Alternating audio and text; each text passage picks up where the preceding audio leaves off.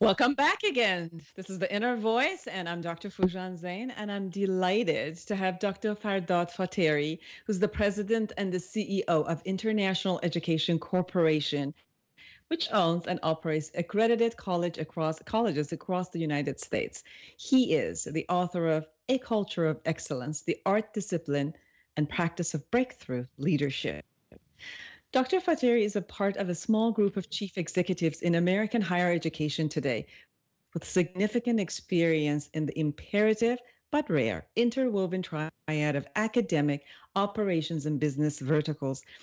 With over 25 years of experience in higher education and graduating from UC Irvine and Harvard universities, Dr. Fateri has served as a professor, department chair, dean, regional director, college president, division president, chief academic officer, everything you could ever imagine. Board director and president and CEO of several medium to large size nonprofit, market funded, and privately held systems. And we have him with us now. Welcome, Dr. Fateri. Thank you so much. Thank you for the invitation. Happy to be here. Wonderful. So, how to confront when you fall short in an empowering way. Can you talk a little bit about that? Yeah, when it comes to accountability, again, that kind of falls under the umbrella of ownership and being the CEO of your position. Accountability is something everybody covets, but very few people truly want it once they have it.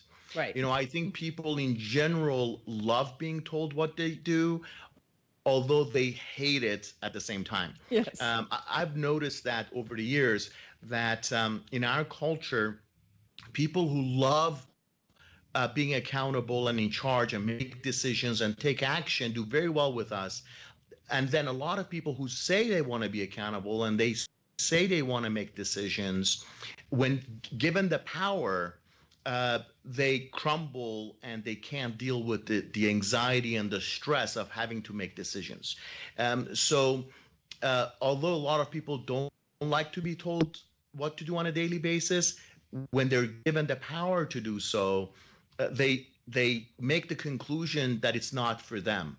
And that's okay. Again, I always tell people it's not about right or wrong, good or bad. It is what it is. But in our culture, we want people, regardless of title, even if we have security officers or custodians, we want them to run their business and we want them to be in charge. And they get the respect and the power and the control like any other title that we have. But they need to be ready to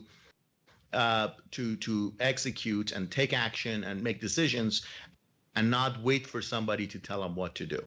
It's very important when you are totally responsible for the result that you create. I mean, as a human being, if we do that in all aspects of our life, but especially in corporations where the results are very much tangibly set, like there's a goal and a result that is set for everyone together as a common goal, which might be different in the different areas of our life, where my result might be something that I'm choosing to create, and I could create like a vague concept which I won't be held responsible for, or I can justify and come a lot of excuses in why that result was just created that way. But in organizations, since numbers matter and the measurement tool is by numbers, then being responsible for those numbers from whatever place and a position we are makes the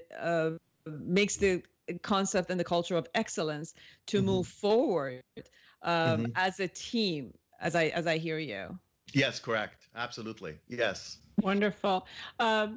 Fardad Fateri, who has created, and it's an ebook, A Culture of Excellence, the Art, Discipline, and the Practice of Breakthrough Leadership. Dr. Fateri, where can people get your book? Actually, the book is also sold in paperback. It is available in digital format. My co-author, James York, and I are very excited to have that. Amazon is probably the fastest and most accessible way to the book.